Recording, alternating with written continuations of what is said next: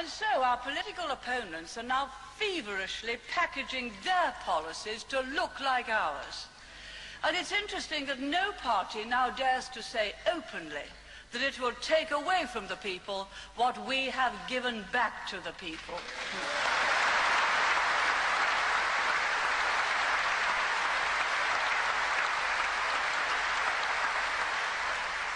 Mr. President, Labour's language may alter, their presentation may be slicker, but underneath it's still the same old socialism. Far be it from me to deride the sinner that repenteth. The trouble with Labour is they want the benefit of repentance without renouncing the original sin. No way!